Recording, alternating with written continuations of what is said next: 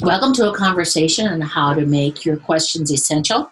I'm Deb Wragge, Professional Development Coordinator at ESU 8 in Neely, Nebraska, and I will be leading you through this conversation.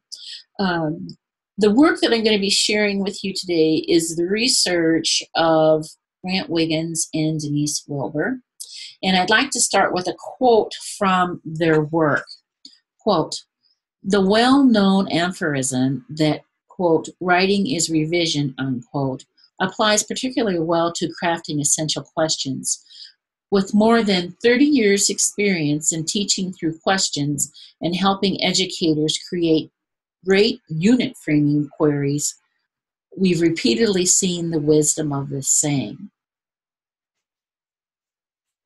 A quick definition of revision in writing is taking out and putting in whatever makes the writing piece that you have stronger and have better purpose and better meaning and better relationship to the reader. So that applies very well with essential questions. Before we go much further, I really believe we need to have a definition of what makes a question essential. As it says here on the slide, essential questions foster the kinds of inquiries, discussions, and reflections that help learners find meaning in their learning, achieve deeper thought in their processes, and better quality within their work. There are 8 criteria for essential questions. Those criteria are to stimulate ongoing thinking and inquiry. They are arguable with multiple plausible answers. They raise further questions. They spark discussion and debate. They demand evidence and reasoning because of varying answers exist. They point to big ideas and pressing issues. They are fruitfully recurring throughout the unit or the year. And the answers proposed are tentative and may change in light of new experiences and deeper understanding.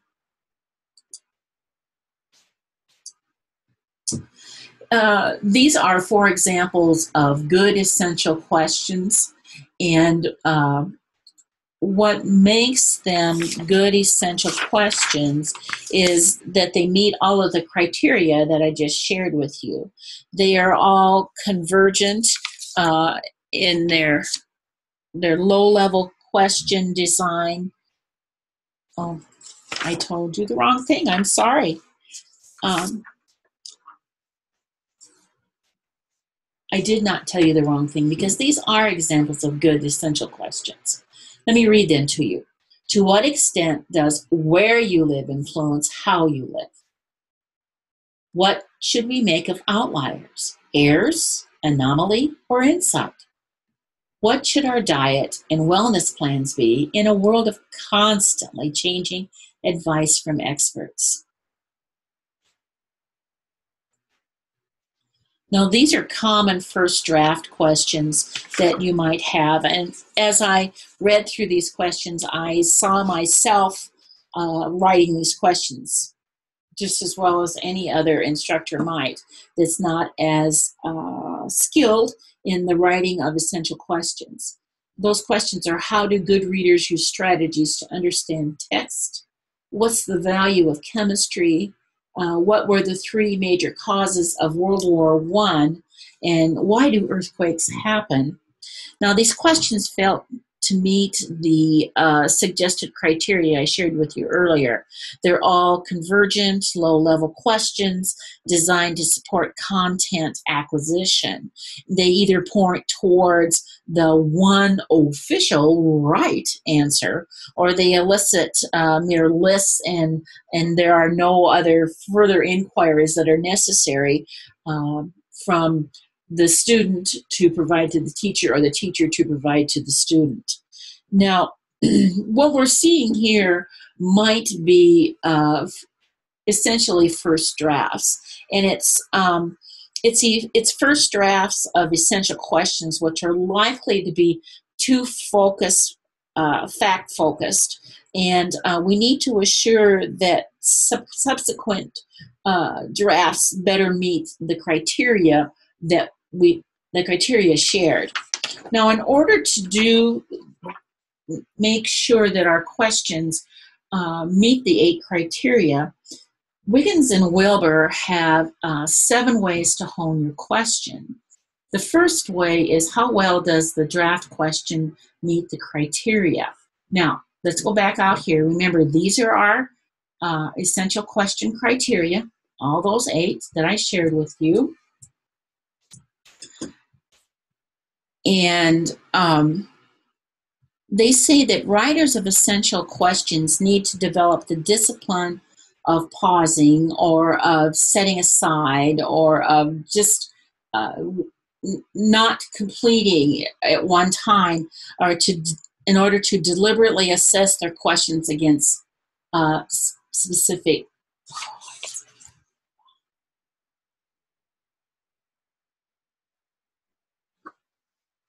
Writers of essential questions need to develop the discipline of pausing to deliberately self-assess their questions against specific criteria. In this case, the 8 criteria I shared with you earlier. I'm going to show you an example, a non-example of an essential question. It's, how do good readers use strategies to understand text? The question is leading. It merely aims to remind students of the question, and it asks for recall, not inquiry. Now, here is an example written of the non-example using the essential question criteria. By putting the question in this manner, the student must think about all the possible moves and determine which to use in each stuck situation that they become into. With each of the 7 ways to hone your questions, Wiggins and Wilbur also offers some tips. Now, the tips are going to be at the bottom of each of the 7 ways. Now, you can have access to the tips and any of the resources that I share by downloading the PowerPoint, which is also available to you at the ESU Wednesday webinar website.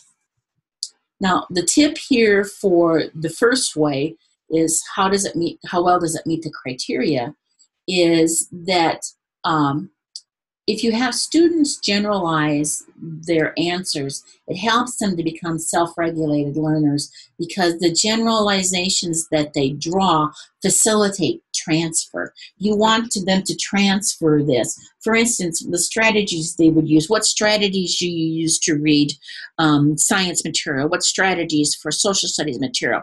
What strategies do you use for reading any research or an article? All of those kinds of things. So you want them to transfer what they know and are able to do. The second way to hone your questions is outlined here. It says, if the question is too divergent or too convergent, and that means it's too similar in its characteristics, how can I phrase it to invite inquiry and argument? If the question is factual, what question on the same topic is worth arguing about?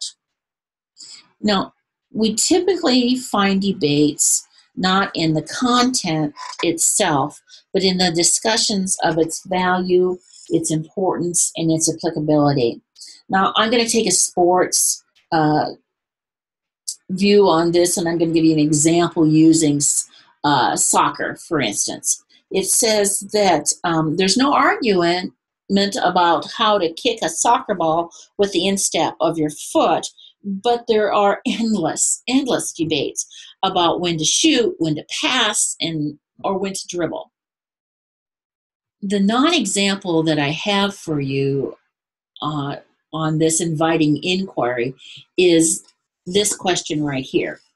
what is proper punctuation and why is it so important? Now, I think you have to agree with me that there's little argument about the first half of the question, and that the second half seems to limit rather than to expand the inquiry. Let's look at the example when it's written as an essential question. When is it proper punctuation mandatory? And when is it optional? That really opens it up. It invites inquiry and argument. It actually asks you, what are the facts about when is it mandatory and when is it optional? It gives it more depth and more body, more realism. The tip that they give here is that you rephrase a draft question using sentence stems, and there are some sentence stems which are below here. I want to share with you a T-chart for your questions. The non-example was a factual question, and the example was an essential question. So what I've done here with this T-chart is that I have used what we teach about Columbus and his exploration of the Americas, and I've written down my fact questions. And the first one there is name Columbus's 3 ships, and the second one is why did this crew consider mutiny? Well, I transformed them into essential questions so that they meet the 8 criteria, or many or most of the 8 criteria. Now, from name Columbus's 3 ships, I've rewritten that question in this manner. How important was it Columbus's expedition be made up of 3 ships? Now, it gets into the naming of the ships, because each one of those ships had a different function, and there were different reasons that the ships came along, and it allows students to dig deeper into it, into their thoughts, into their beliefs, into the research, into the actual historical documents that talk about why it was important that there be 3 ships on this expedition. Now, when we consider why did the crew consider mutiny, well, that can be more of an opinion. It may have some facts to it, but it's just a listing of everything. If we take the essential question written to that, it says, what were some of the motives behind Columbus's crew to mutiny? When we talk about the motives rather than why they did it, we already know that they were considering it, but what were the motives? And that'll cause, again, some inquiry. It causes them to have some arguments about what was happening or what wasn't happening within the crew, and all of those opportunities. Now, if you notice down in the lower left-hand corner, I have a link there, and again, that link will lead you to a PowerPoint that has more STEM question lead-ins, more resources for you. Again, remember, if you download the PowerPoint, you have access to all of my resources. Now we need to consider the third way to hone your essential questions. This says, is the question merely engaging, or will pursuing it lead you to the topic's big idea? Does it simply grab you, or will it lead you to the big idea? You know, to engage students, some teachers frame an essential question that goes off on a tangent. And that might be that they might do something. It really doesn't connect to the learning that they want to have or the objective that they want to accomplish for the day. It's merely something that's fun, something that might reach the students, but it doesn't help them connect to the learning. But a good question has to be more than just intriguing. The best essential questions are literally of the essence of the big idea. They take you to the core issues and the insights of the topic. Now let's look at a couple of non-examples. I have a science and I have a math.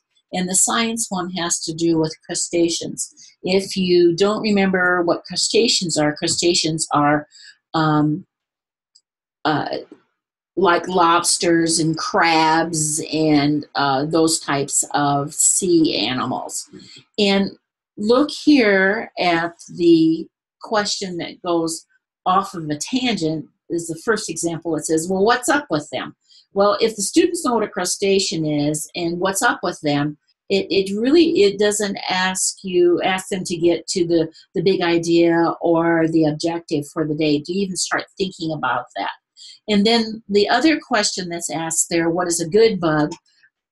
Have you really talked about the idea that crustaceans are actually part of the insect family? How does that get to the big idea? It actually makes students think in other ways, because we really haven't talked a whole lot about the idea that lobsters and crabs and so on are crustaceans. That they are bugs. They only take the core issues in the insights of the topic. They don't take anything else. When we consider the math question, where do we find examples of blah in the real world? Not only it doesn't get to the core issues, the insights of the topic. Actually, this is a geometry question. And when we're talking about shapes in the real world, it just asks for a listing of where they are. So if you take it to an example of an essential question, it reads like this: how much and in what ways would we most miss similar figures if they didn't exist? In other words, what impact would it have upon us? What might be happening, what might not be happening, what might have been invented, what might have been used, what might have not have been used. It just offers and opens it so much wider so that you can actually lead to the big idea or the objective of the day. It's an intriguing and it's an argumentable question. It also goes deep into math, and it opens up an exploration of other geometries just beside Euclidean geometry. And the way that the tip that they offer here is using concept maps. Now, I don't know if you've ever used concept maps. Maybe you've had your students use concept maps, but have you ever used concept maps in order to formulate your question? You know, concept maps sometimes are called mind maps, and they're very powerful because they make your questions more pointed to the objectives that you've, or the big ideas that you've identified. This is a suggestion of a mind map of a mind map, or a concept map of a concept map. You have how you create a concept map is the concept that we're working with, and the first ring around the outside, or the first bubble of each color, are the concepts that you want to bring home, or you want to, objectives that you want your students to be able to know and be able to do. And then stemming from each of those knows and do's are the various activities or the various learnings that you want them to have about the main concept that you're trying to teach your students. Many times as teachers, we create these concept or mind maps in our mind. But as we're practicing and honing the creation and the implementation of essential questions with our students, we need to take the time to map out or actually create the map. Practice, practice, practice is very, very important. Idea 4 to hone your questioning, essential questioning's creation is the question general enough to use across other units, or is it bound too narrowly to just this topic? Now, this really speaks to that. Is what they're learning here applicable to what they're learning there. The best example that I can think of right here, and I've experienced it myself, and I know you have too. The students write a research paper in English class. The students write a research paper or a question paper in social studies or science. Now, they have to transfer their English skills, their English writing skills, all of those domains that had to be a part of that in order to be deemed as successful as a writing piece. And students don't always transfer what they learned in English to what they're going to write and do in structure in either the social studies or the science research paper. Everything has to be able to be moved across. What we learn in mathematics about the use of equations, we also need to be able to transfer that knowledge into chemistry and physics so that we can, it makes sense. You don't want it too narrow so that it only applies here. You want everything to work together. Now, for instance, the examples I gave you before were just a little bit more far-fetched, but if you can focus on this in literature, here we have this question, which is a factual question of how do frog and toad act like friends? And then the social studies question, why did we fight in Vietnam and was it worth it? Now, let's look at the examples that are written in essential question style. The literature question has been transposed into this. Who is a true friend? And the social studies question into why have we gone to war? When was it wise? And when was it foolish? By revising the questions, particularly let's look at the literature question, to who is a true friend, we can connect to varied texts and to our own personal experience.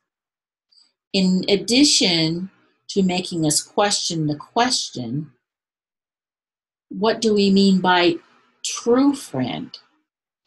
This revised query recurs over and over and over again throughout our lives. What do we mean by a true friend? You know, we find this in history, we find this in psychology, as well as in literacy. Who is a true friend? But when we look at the social studies 2 questions, it sets a more helpful agenda for a history course. Why have we gone to war? When was it wise? When was it foolish? We have a tendency to want to study things in silos or in isolation. How can we bring all of that learning together so that we can learn the lessons of why we have gone to war? When was it wise and when was it foolish? The tips that Wiggins and Wilbur offer to us right here is avoid mentioning or editing out specific topic in the question. Keep it pretty general. Don't be specific about books or events or anything. Make those questions overarching. In other words, and then you can underneath, like when you're doing your concept map, your mind map, you can get to those specifically to the Vietnam War and was it worth it? But what are the overarching?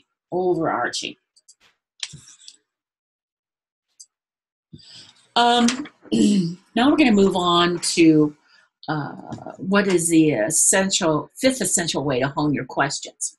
Here it says, does the question get at what's odd, counterintuitive, or easily misunderstood? Or is it a predictable question with mundane and relatively superficial answers? Let's talk a little bit about what's odd, counterintuitive, or easily misunderstood.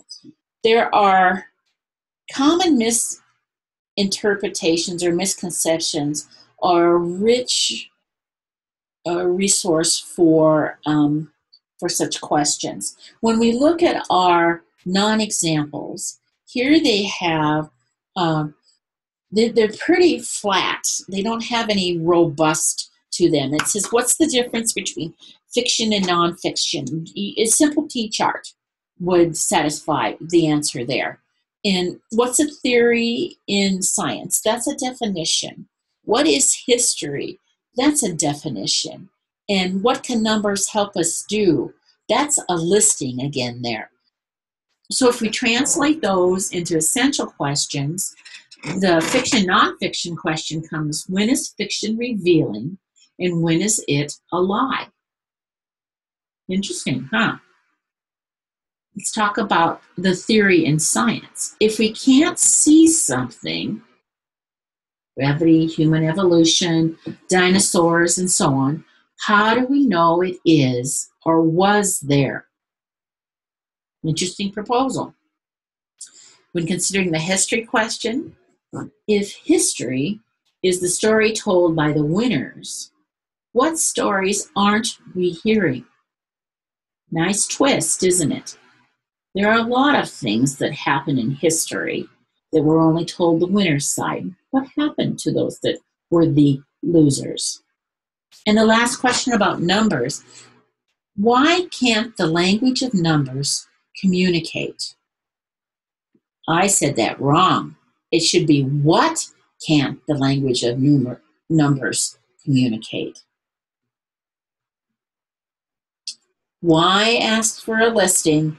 What asks for a thinking? So it's important that that question be, what can't the language of numbers communicate?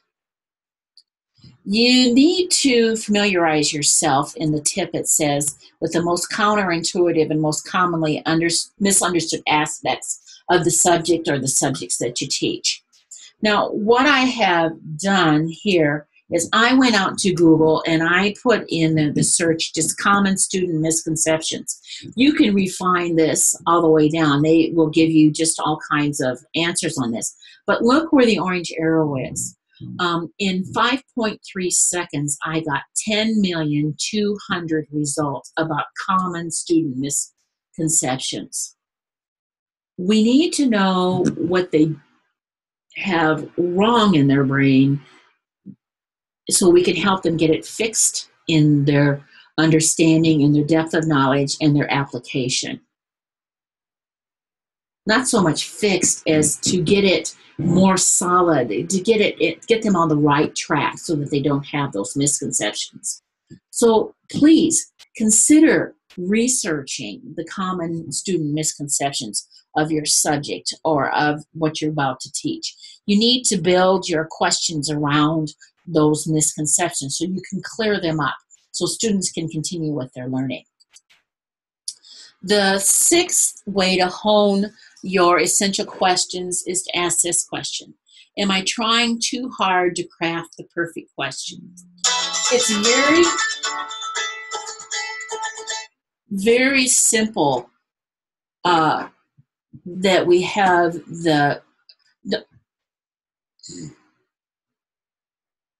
don't try to write the one ideal question on the first try. Don't spend too much time wordsmithing the question. These are the golden nuggets of this particular slide. We often see question writers trying to create the one ideal question on the first try. We want numerous and diverse areas. We often see question writers trying to create the one ideal question on the first try. We want numerous and diverse ideas at first, jotted down quickly from which one will emerge. That's where that T-chart comes in. Jot down the factuals that you want. The problem is compounded when writers spend too much time wordsmithing that question instead of trying to generate the best intellectual direction that you want that question to take your students as to the big ideas or the objective of the day.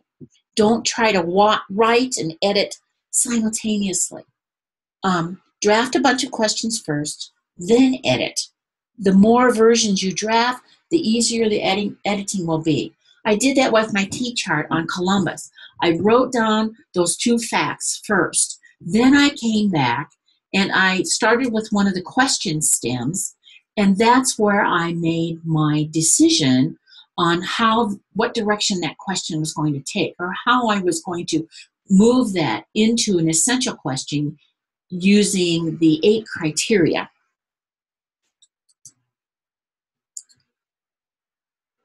Here we go. Ask yourself, what am I trying to say? To whom am I trying to say it? What do I want my readers to leave with or be ready to do after reading this?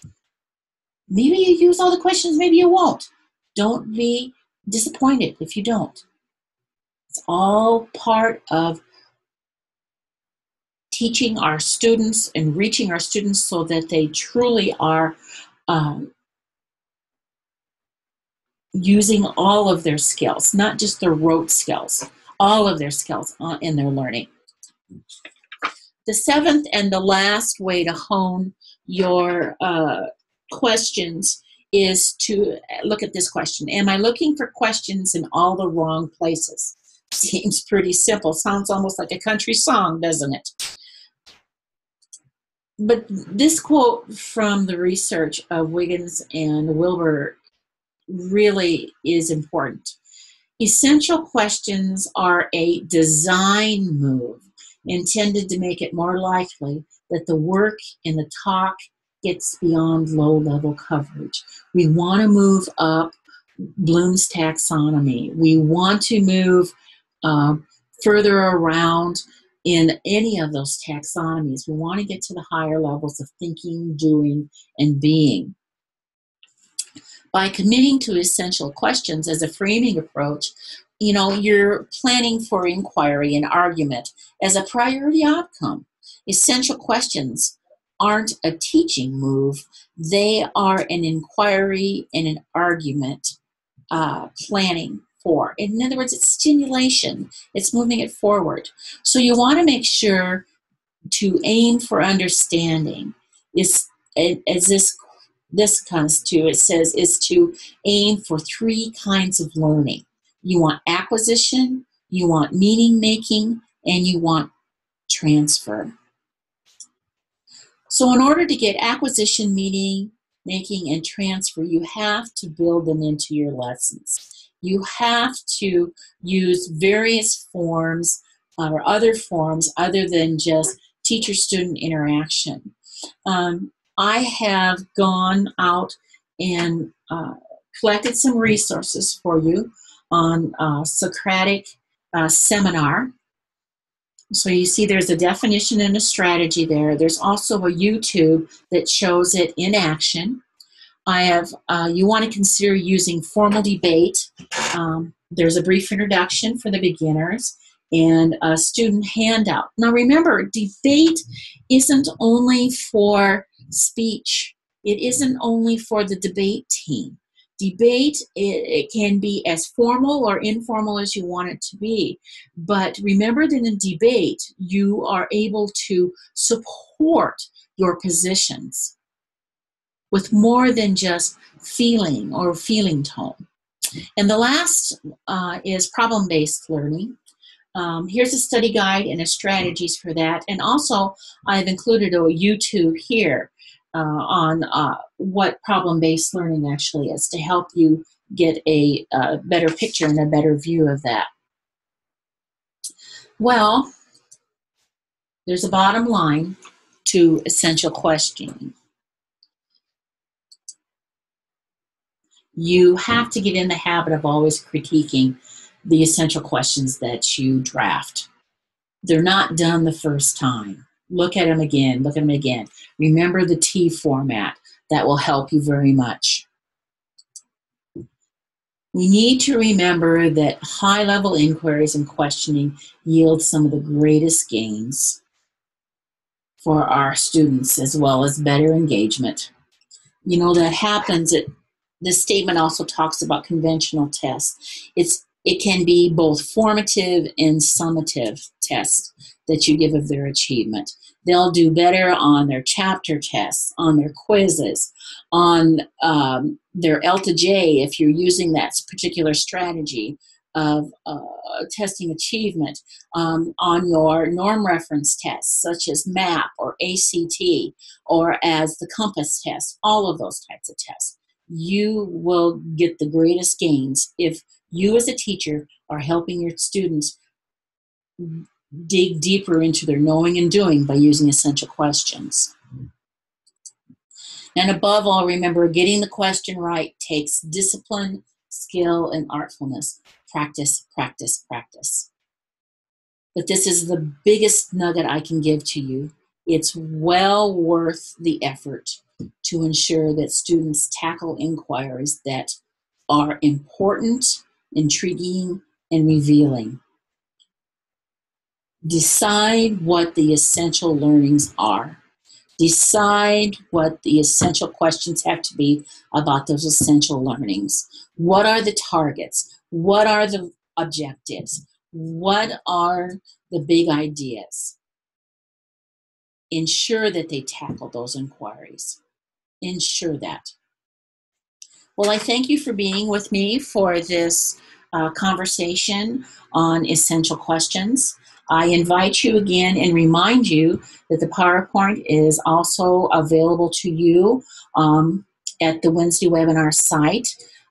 Again, if you download the PowerPoint, you will have direct clickable access to all of the additional materials that I found and would love to share with you. Thank you.